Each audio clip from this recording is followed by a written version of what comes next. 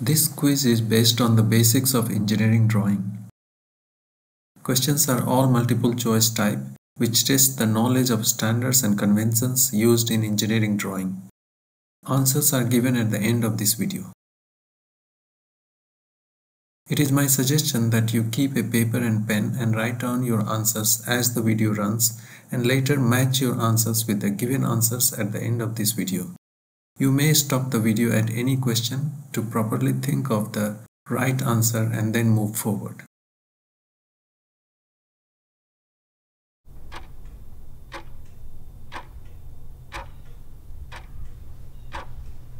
Which of the three given options should be used as center line?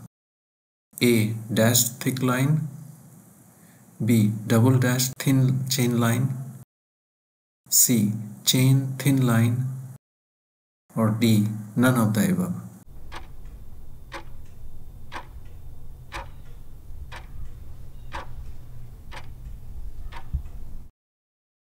What is the name of the dimension line used for dimensioning circle diameter as shown below? A. Diagonal line, B. Leader line, C. Circle line, or D. Diameter line.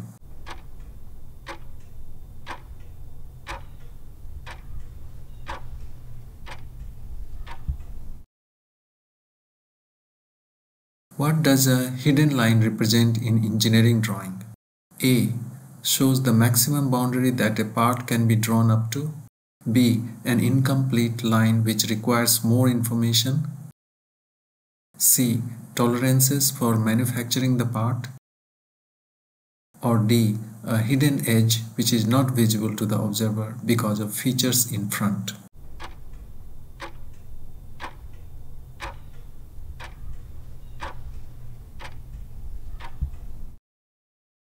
How is a hidden line drawn in engineering drawing? A. By drawing a thin dotted line. B. By drawing a thick dotted line. C. By drawing a thin long line followed by short line and so on. D. By drawing a thin long line segment followed by dot, long line segment followed by dot, and so on.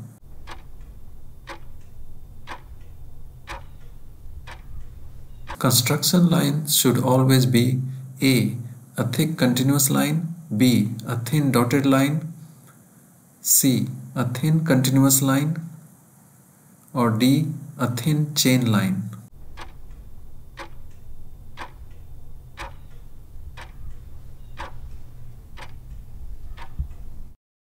For making the arrowhead, the ratio of the length to the width of the arrow should be kept as A. 1, B. 2, C. 3,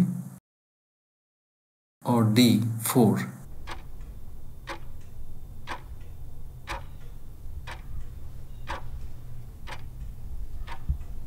Hatching lines are drawn in engineering drawing to indicate A. Hidden edge of a machine part, B. Change of material from the rest of the part, C. Section or cut area of the machine part, or D.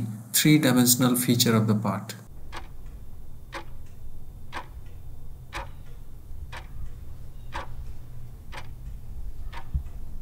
Two systems of dimensioning are shown below.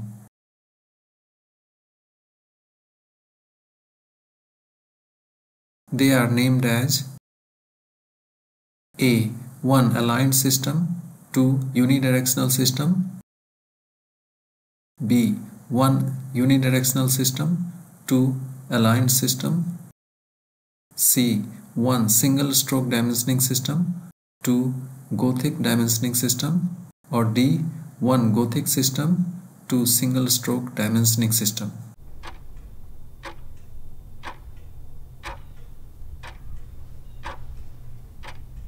Following two types of scales are given. 1:50, 50:1. Which of the two is an enlarging scale? A. 1, B. 2, C. Both 1 and 2, D. None of them.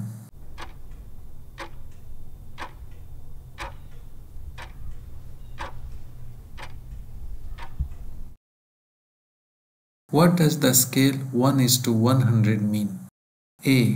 1 millimeter on the drawing sheet represents 100 centimeter in actual length. B.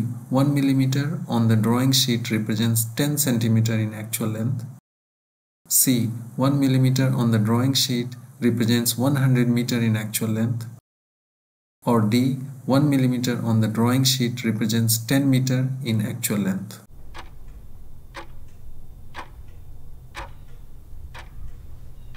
What should be the location of the title block on a drawing sheet? A. Upper left corner of the drawing sheet. B. Upper right corner of the drawing sheet. C. Lower left corner of the drawing sheet. D. Lower right corner of the drawing sheet.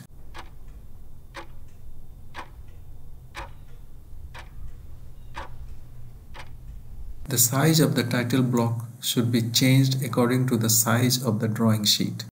A. True or B. False.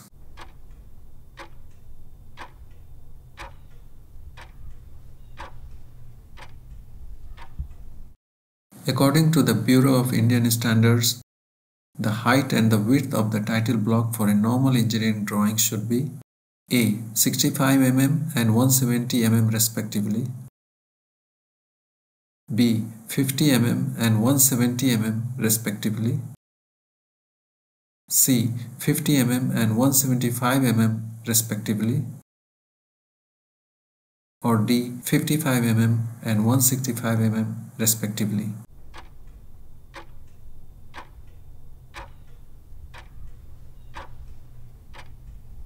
Different types of hatching patterns may be used to indicate different materials such as steel, cast iron, aluminium, wood, concrete, etc.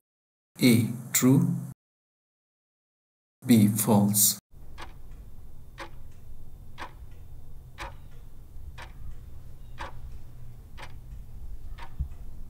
When outline, hidden line and center line coincide with each other, then the order of priority is given as follows.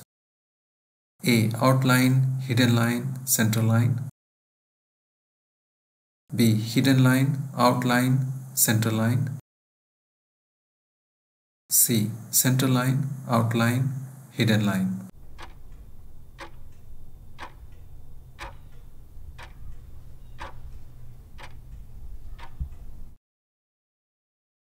For any lettering style, all dimensions of lettering are calculated with respect to the A. Width of the letter. B. Spacing between the lines. C. Height of the letter. D. Height to width ratio of the letter.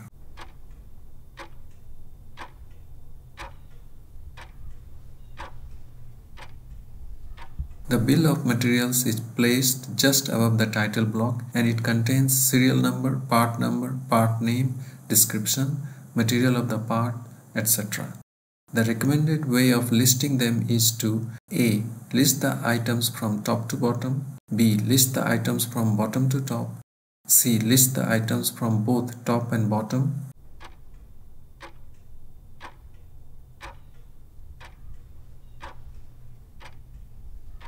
What does the below symbol represent? A. First angle projection system. B. Third angle projection system. C. None of the above.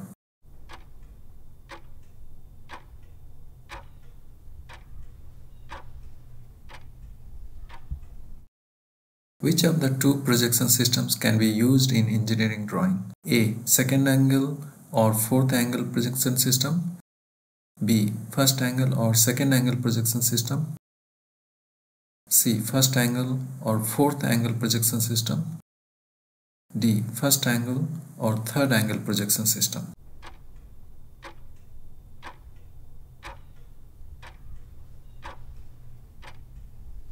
There are many planes used in engineering drawing: vertical plane, horizontal plane, profile plane, auxiliary plane, cutting plane, etc. Which among these are known as the principal or reference planes of projection? A. Profile plane and auxiliary plane. B. Vertical plane and horizontal plane. C. Vertical plane, horizontal plane and profile plane. D. auxiliary plane and cutting plane.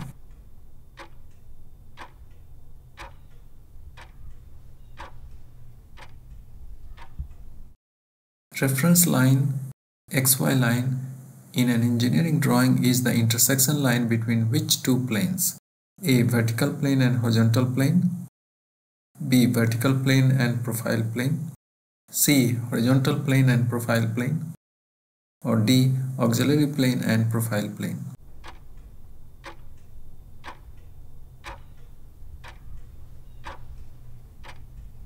Center line and cutting plane line are drawn as chain lines. However, the differences are: 1. Center line is always straight, but cutting plane line can change the direction. 2. Center line is thin, but cutting plane line is thick. 3. Center line is thin chain line. However, cutting plane line is thin chain line but thick at the ends and at the change of directions. Which statements among the above are true? A. 1 and 2. B. 1 and 3. Or C. 2 and 3.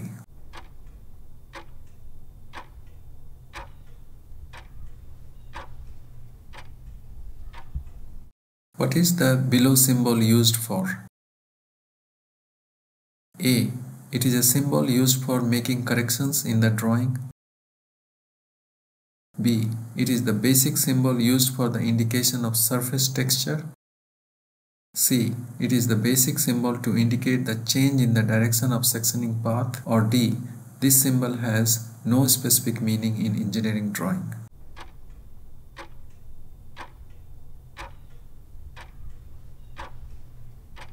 What these two symbols mean in engineering drawing? A. 1. Surface not to be machined. 2. Machining allowed. B. 1. Surface to be machined. 2. Machining not allowed. C. 1. Highly smooth finish required. 2. Rough finish allowed. Or D. 1. Triangular texture to achieve. 2. Rounded texture to achieve.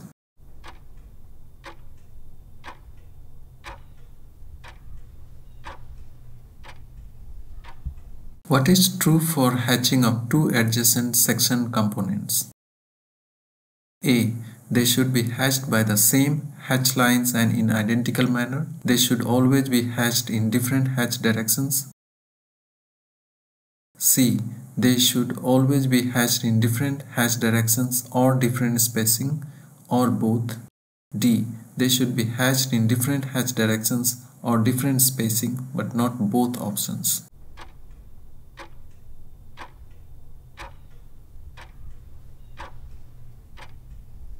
What is the recommended angle the hatch lines should make with the principal outlines or lines of symmetry of the section?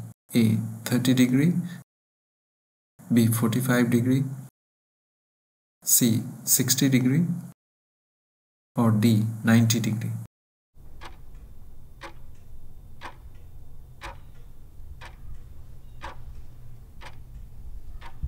Which of the below given options is not a recommended reduced scale? A. 1:2. B. 1:5. C. 1:10. Or D. 1:15.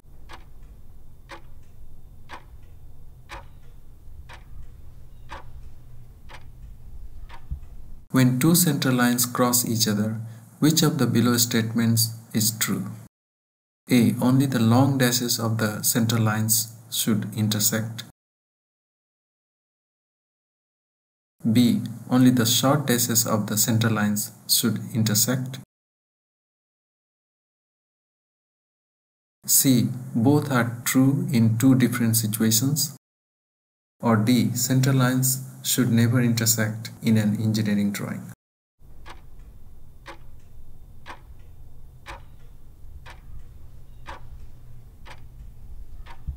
All hidden lines in an engineering drawing should be dimensioned. A. True. B. False.